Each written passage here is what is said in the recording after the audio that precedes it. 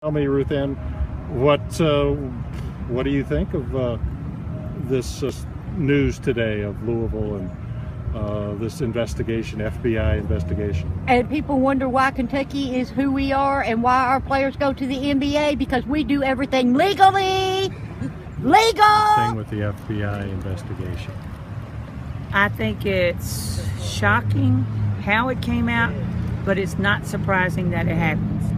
Because I live in Louisville and I deal with Louisville fans all the time, and they have said since John Calipari got here that we buy our players. I've heard it day in and day out.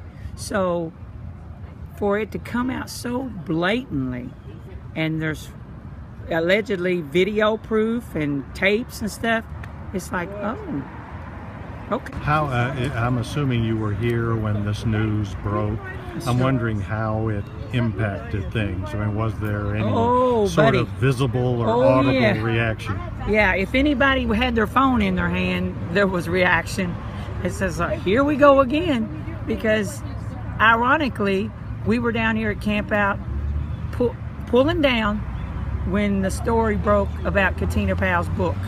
And it's like, are you kidding me? That was